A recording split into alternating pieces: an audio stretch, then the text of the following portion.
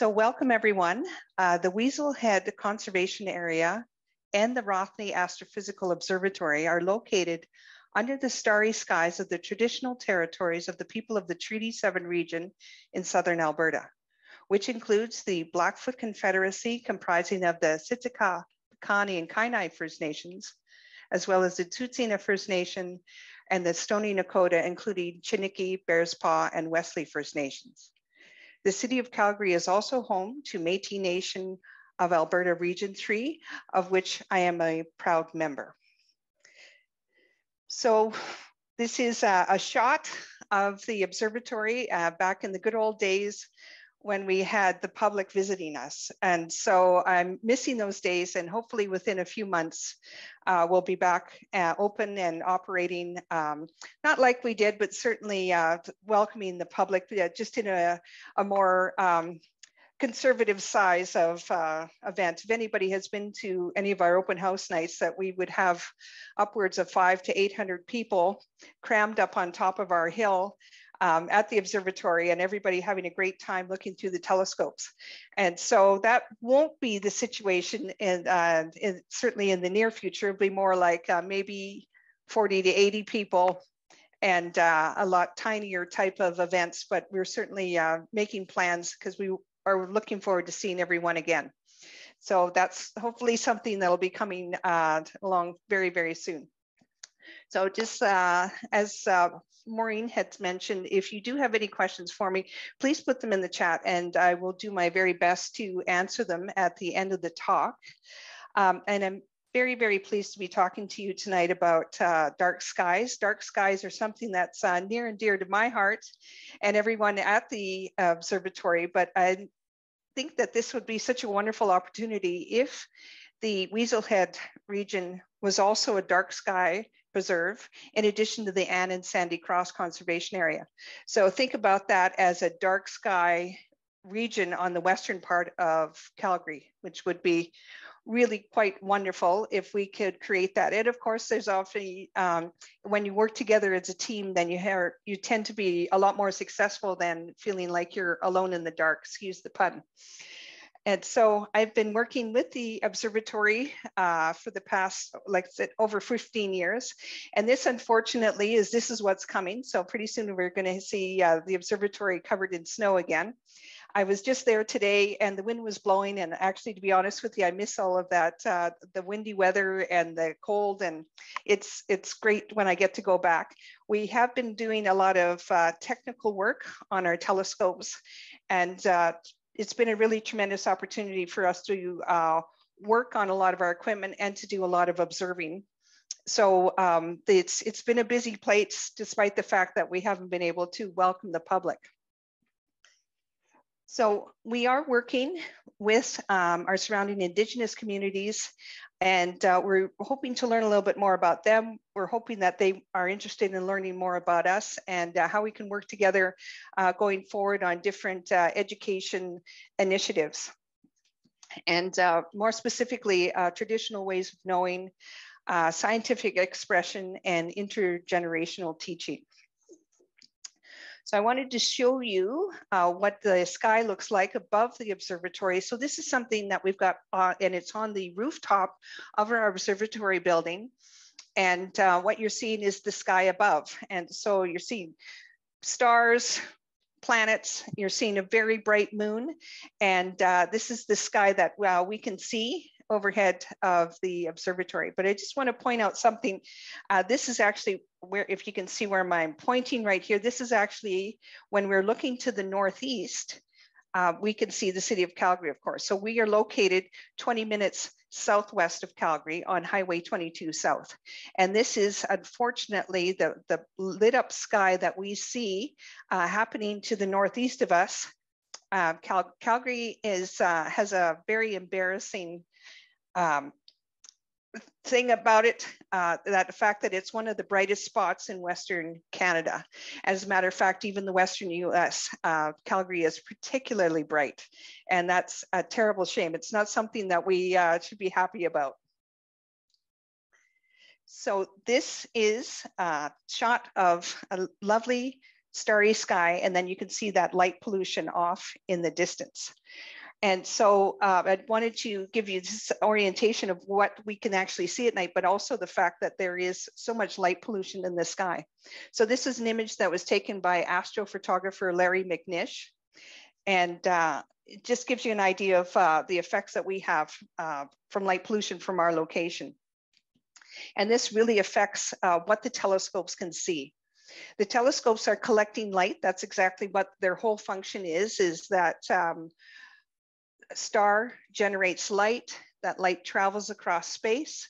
The telescope collects that light, and then we study the light very closely, and that's how come we can tell you all about that particular star. So if we have a whole bunch of ambient light around the observatory, then it makes it harder and harder for the telescopes to be able to detect that distant light. So telescopes only work when there's dark skies. So light pollution is unwanted or artificial, or this ambient light, and it has a negative effect not only on astronomers, but on us as human beings, birds, animals, insects, plant life. It disrupts the natural balance, the natural circadian rhythms.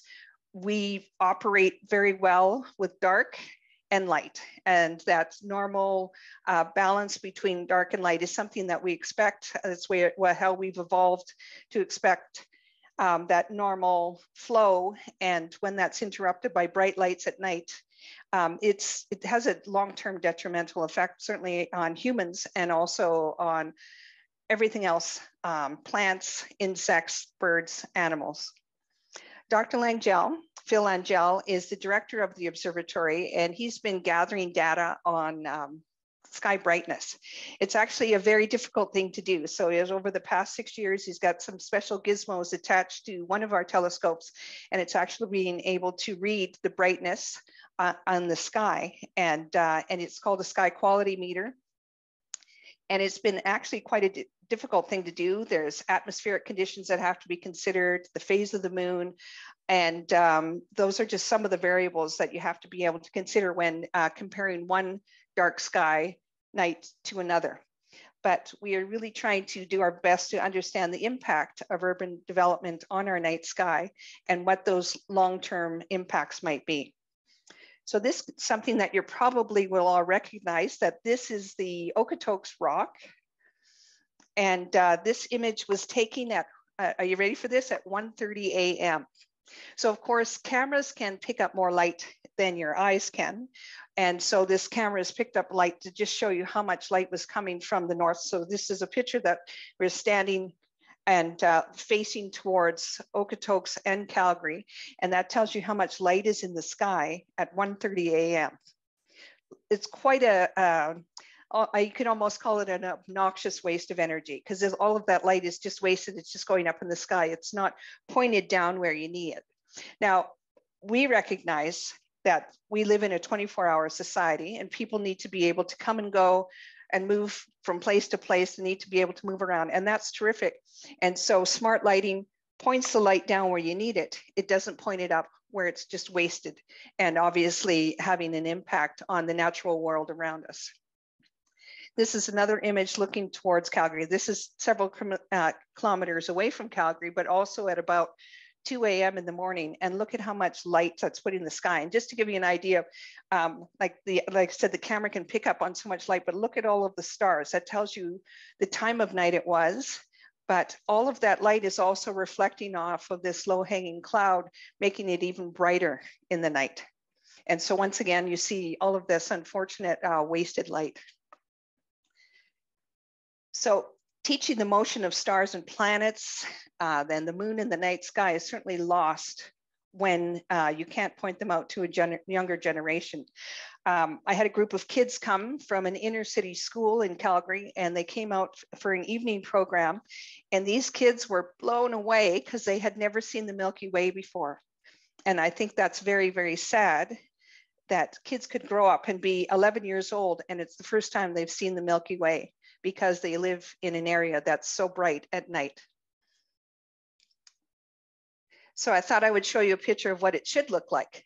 So this is Southern Alberta in the Milk River region. And this image, it was taken by Alan Dyer, astrophotographer Alan Dyer, and this is credible. Now, so once again, I'm showing this image is very detailed. This is a little bit more than you would be able to see with your eyes, of course, because you're actually seeing the green here is the aurora. And then what you're seeing rising off of the horizon is the Milky Way, an arm of our galaxy. So up to 100 years ago, the foothill region offered this type of clear window to the universe, and dark skies allowed us to see the stars of our stellar neighborhood. Humans, animals, plants, all forms of light survived and thrived in and found comfort in the regular patterns of light of day and dark of night. And this is really a big concern for us at the observatory. So we spend a lot of our time talking about this issue and around advocacy for light pollution mitigation.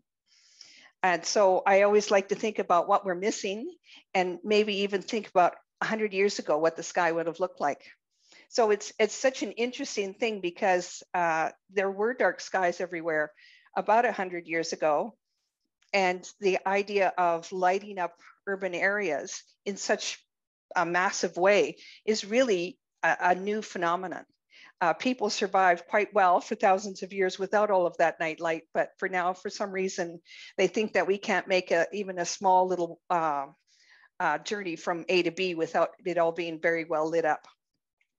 So it's a typical human, it's always too much. Everything's always too much. So knowledge related to astronomy and celestial motion is not only cerebral, but it's innate. Indigenous ways of knowing are based upon this type of land and sky context. And how do you educate a generation about these connections when you can't show the younger generation the stars? Elder transfer of knowledge is hampered by light pollution and the loss of dark skies. Younger generations need these dark skies to explore how knowledge of land and sky was employed in practical applications of wayfinding and celestial navigation. So something that the university is very involved with, University of Calgary is involved in reconciliation, and we work very hard to find ways to work together with surrounding communities, encourage Indigenous students to be a part of the work that we're doing in science and doing at the observatory. And it's very, very important for us. So finding our place in the universe. So this is actually the teepee that was up at the Ann and Sandy Cross Conservation Area. And I think it's a poignant message because once again, I'm looking towards the northeast when I took this image, and then you can see all of that sky glow from Calgary, but then you're also seeing all of that sky glow then reflecting on the clouds, making it even brighter. So at the RAO, we are really concerned about these issues around stewardship of the night sky, and also the challenges of opening sciences up to diverse world perspectives. And so the RAO projects that I've been working on have allowed me to gain insight and a deepening respect for Indigenous scientific knowledge.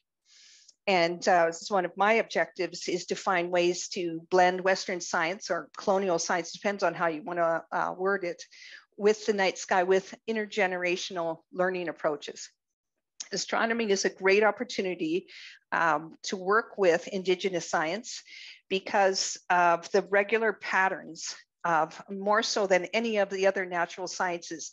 The sun rises in the east and sets in the west, and that happens every day. There's the usual patterns, and then throughout the year you can find the sun in different places in the sky, and you can always count on those regular patterns happening. And so there is thousands of years of human tradition around following those patterns and understanding celestial motion from a particular point on Earth. So protecting these dark skies and understanding how Indigenous peoples have understood that celestial motion has been a really important project that I've been working on.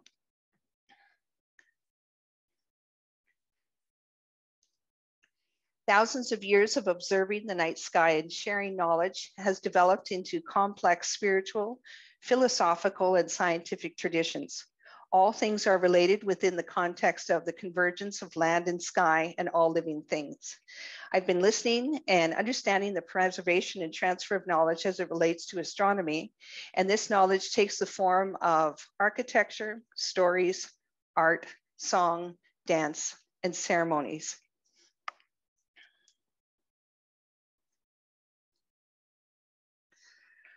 Canadian Indigenous peoples have looked to the sky for guidance in practical endeavors, but also spiritual identity. They look at the sky as a map, a clock, and a calendar for thousands of years. The movement of celestial objects across the sky has been observed, and the stars are used as a compass for orientation and direction. According to Beverly Hungry-Wolf in her text, The Ways of My Grandmothers, this is the wonderfully complex survival knowledge that demonstrates an innate connection between the land and the sky. Indigenous peoples have survived and traveled and created extensive trade networks. And this was all done with superior knowledge of wayfinding and navigation. And navigation is planning a route toward a destination and what tools, symbols, and methods are used to steer you along your path. Wayfinding is the orientation of finding oneself in terms of where you are within a land and skyscape. So what you're seeing here, the image that I'm showing you is, these are Nakota riders, and this was an image that was taken back in the 1930s.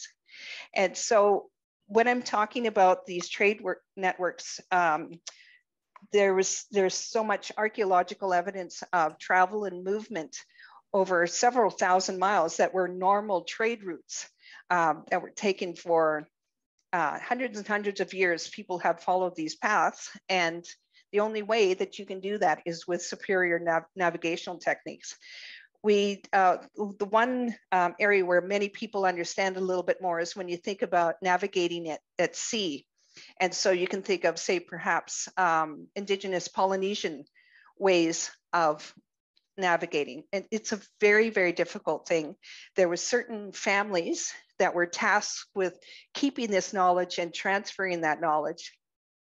But if you can imagine open water, celestial navigation in the ocean was a difficult thing. And that's why that show, the Disney show Moana, is so terrific, because they show her using these techniques when she's trying to sail east towards Hawaii. So there was also land-based techniques where there was a connection between finding different points, different landforms, different markers that meant something, and then being able to link those points with the position of objects in the sky, whether that's Jupiter or maybe it was the moon, but there would be certain ways that navigation was used to be able to travel these extensive trade networks. This is a story robe that was actually gifted to the University of Calgary. And what this particular story robe is telling the year of Indigenous strategy initiatives at the University of Calgary. And story robes are an amazing record.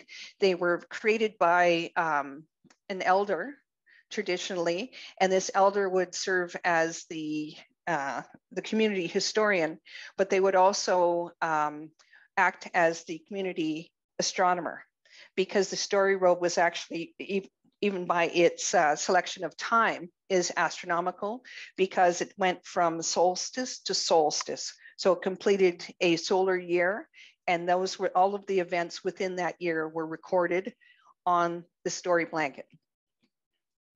So one particular one is very interesting, thanks to Yaron Still. He's one of the professors at the physics department. And he told me about a really interesting example of a robe that had an incident on it. And what this incident was called was Stars Fall Down. And it was in reference to an unusual astronomical event that happened in 1834. So this winter count, starry robe, depicts an event. And it may have been related to a very intense meteor shower that happened that year. According to Mary Egermont Molnar and Lavina Manyguns, who did the work and the scholarship on this particular story robe, this Blackfoot winter count of 1834 contained a story of an incident where medicine man called Bull Got Lift was attacked and killed. And he was a very important person in the community. And it was a very sad event when he was killed. At the moment he was killed, the moon was no longer seen in the sky. And all the stars looked like they were falling down and jumping towards each other. And it stayed that way for nearly 2 days. So imagine this wonderfully dark sky due to the new moon phase and a very active meteor shower. And what's the reason why I'm telling you about this is an interesting example about how there's another layer of historical record of connecting land and sky, time and space, and how Blackfoot peoples had culturally there's much evidence that we can find of those sorts of connections. And through this, these astronomical knowledge and threads of information, we can see how significant the sky was to Indigenous lifeways. So we have been working on a project. This is actually an image that was created by a young artist. He's wonderful, from University of Lethbridge, and his name is Bryce Singer. And this is Old Man Nappy. And so this is a drawing that he's created. And so we've got this now really big size on our walls at the observatory and our interpretive center. And you can see that it's blending night and day, and Nappy controlling and working with that natural balance, that ebb and flow of night and day. And so it's a wonderful symbol, and many, many symbols together of the work that we are trying to do at the observatory.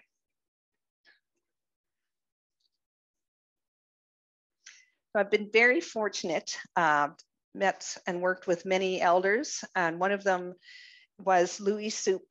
And Louis Soup was an elder with the Kainai Nation, and he's shared with me the story of the Morning Star. And it's a story of sisters that were out picking berries. And these berries, really wonderful. Sisters were tasting the berries and having a wonderful time and talking together and laughing. And they look up in the sky, and there's this bright, beautiful star. So one of the sisters says to the other, "See that star? I'm going to marry that star. It's so beautiful."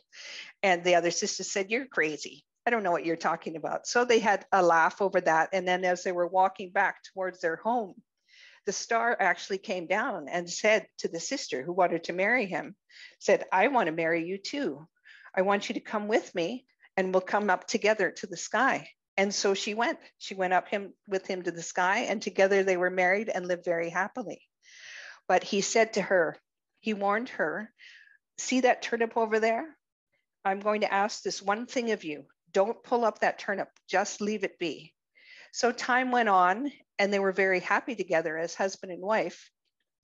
But curiosity got the better of her. And one day, when Morning Star was not there, she snuck out and she pulled up, and she pulled and pulled up that turnip, and she looked down because it had left a hole in the cloud. And she looked down and she could see all of her family and everyone living together that she'd been missing all this time. And she realized just how much she missed them. And she thought about it and decided, no, I want to go back down to the earth and to be with my people again. So she explained to Morning Star, "I think you're a wonderful husband, but I feel like it's time for me to go back with my people again." So he agreed, and he was very sad to see her go. And so what he gave her was gifts. And one of the gifts was a white elk's tooth dress. And he also gave her the gift of the sun dance. And when she returned to the earth, that's what she brought back to her people. And this was a story that was told to me by Louis Soup. And the Morning Star is actually the planet Venus. And some of you who might have noticed that bright, beautiful Venus has been in the sky at night now. Just after the sun sets in the west, if you see a bright, bright object, you're actually looking at lovely Venus in the sky. So the traditional story, his Louis Soup's style of telling the story, reveals a method of teaching through metaphor that explores astronomical and cosmological concepts. It requires the listener to comprehend the interrelationships and show and think about how everything is related. It's talking about the phase of Venus, when we can see Venus in the sky, the symbols of Venus, and also talking about the cultural origins of elder women and their responsibility and respect in the community. Talked about the sun dance. It's very, very important knowledge is transferred, but it requires the listener to think about what they're hearing when they hear the story and to look for that important information. Building on this instructional metaphorical intent of Indigenous teaching traditions, we see a teepee is also an iconic symbol, making those types of connections.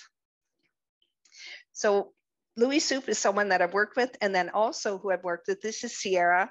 Sierra was a student that we worked with, and we've been very fortunate. We got some funding so that we were able to hire an Indigenous student over the past summer. And she was really great to work with, and she helped me, and we've now got a display. And it just was installed on Friday, as a matter of fact. So we've got display panels up at the Interpretive Center. And we're able to work with this gentleman here. And this is Dwayne, Mistaken Chief. And Dwayne has been wonderful guidance for us. We're very thankful for his efforts and his work with us. And we were able to learn a great deal from him. He's actually a wellness coordinator with Alberta Health, and he works at the Sheldon Schumer Health Center Healing Lodge. He's a Blackfoot elder, and he was born on the Kainai Nation. And he's got a published book, Blackfoot Ways of Knowing. And what's included in Dwayne's teachings is that the plants, root, soil, the moon, the morning sun, the water, animals, song, and ceremony, it's all Sam, it's all medicine. So we need everything to be well and in balance around us. And so Dwayne gifted us with a teepee design, and that is part of our exhibit. So we're very, very fortunate to be able to have worked with Dwayne and with Sierra. So the teepee is quite symbolic of this land-sky connection that we've been working with. It symbolizes the renewal of cosmic movements, seasonal transformations, and the migrations of humans are all contained in teepee design. And so just going to show you a few of the symbols. Here's some of our symbols that we have on our teepee design. And so what you can actually see here is that these are symbolizing asterisms. So what you have at the top of the teepee is the smoke flaps. And so what you're seeing here is the North Star. So this is the part that points north. And then what you're seeing here is actually the 6 Lost Boys. And so you see that asterism, which is actually Pleiades, so that's to the south. And then what you're seeing here is that's also the Ursa Major. And so that's another wonderful story. And so those smoke flaps are actually very symbolic of the sky. And then what you're seeing here is actually, this is the prairie puffballs, and that's what's along the bottom of the teepee, and that's the connection to the earth. And so many stories, got ahead of myself there. Many stories are told in between. Many stories are very symbolic about who is gifting the teepee design, who's receiving the teepee design, and those are the stories that would be on the major body of the teepee. But that land and sky connection is definitely part of all of the designs of Blackfoot teepees. They're part of these narratives really had pragmatic purposes as well. And they were also very much symbolic of the importance of the people who lived within the teepee. So what's also very important is teepee position and how it's placed and how it's erected. And this continues with this metaphoric connections between land and sky. So teepees are placed astronomically. They're faced east to greet the morning sun. and that allows you to pray towards the morning sun as it rises. And that shift of where the teepee is placed is astronomical because, as you know, we live in Alberta, so there is quite a big shift of where the sun rises, whether it's due east or whether it's northeast. In the summer, it's northeast. In the winter, it's east, but the opening of the teepee follows where the sun rises in the east. So that in that way, it's also astronomical. So this, the teepee is an embodiment of the land and sky connection, and that has to do also with lodge pole placement, and that the lodge pole is astronomical. It's a sacred object, and it's a tangible record of the multi-layered, multi-generational stories, and it comes very meaningful once you tell the story related to it. So rock cairns are an interesting one. They're very large sites. They're thousands of years old. They're a wonderful testament to all of the movement and gatherings that had happened over thousands of years on the northwestern plains of North America. And there's some of them are, they've dated to as old as 3,000 years. And they tend to be also in colder climates. The diameter can be as large as 60 yards. And then at the center of the cairn, or the centerpiece, can be as high as 3 or 4 feet up. And the Bighorn medicine wheel that's in Wyoming is dated to 3,000 years old, and that's the one that's near Sheridan. They're quite amazing. They are a spoke design, so they're different. So they're often 38 spokes. And the tough thing is, though, is trying to attribute whether or not they were astronomical. So there is no doubt, many elders talk about that they are sacred sites. They're tools of wayfinding along a trail. And there are also lots of indications that they were gathering places. The tougher thing is to trying to figure out whether or not they're astronomical and whether or not there's a definitive, tangible link between a marker of what's happening in the sky in relation to this position of the rocks on the ground. Archaeologists can only tell you the evidence that they have, and what they'll tell you is that it's very difficult to know that the reason why somebody moved a rock over land and positioned it in a certain way, and to understand what their intent was 1,000 years ago. Another thing that's very important is that not only do you have to have the rock cairn, you also have to have a distant marker. So there has to be a distant point on a hill, for example. So where you're standing, then what you would watch is that celestial object, say like the moon or the sun, go over top of that distant point in relation to where you're standing on Earth. So it's a complicated thing. And there isn't always that secondary point near these rock cairns. So I would say that I listen to what I've learned from the elders that I've spoken to, and they talk about it as, like I said, as a place of wayfinding and as a gathering place, sacred site. And so, but the astronomical part is a little bit tougher to find the evidence for. It doesn't mean that it wasn't used for astronomical reasons. It's just that the evidence, we find it difficult to find that. And so, but I'm very happy that today, many communities, Indigenous peoples continue to find them to be sacred sites, and they still are places of gathering and of spiritual centers. So that's very important, I think. So this is, there's a whole bunch of activity happening. I'll just stop that for a second so I can explain what's happening. So that once again, we're back at the Observatory all sky camera, and we've had a lot of aurora borealis activity. So the aurora is created when there's a burst of charged particles come off the sun. They travel across the solar system, and because of our magnetic field, they whip around the Earth. As these charged particles whip around the Earth, they actually churn up our atmosphere. And that's where we get all of this activity of the northern lights. And then when you see the colors of the northern lights, what you're seeing is the gases in our atmosphere. So this was on, this was a very busy weekend that we had. So this particular night I'm showing you is, even though it was cloudy, this is what we saw on November the 4th.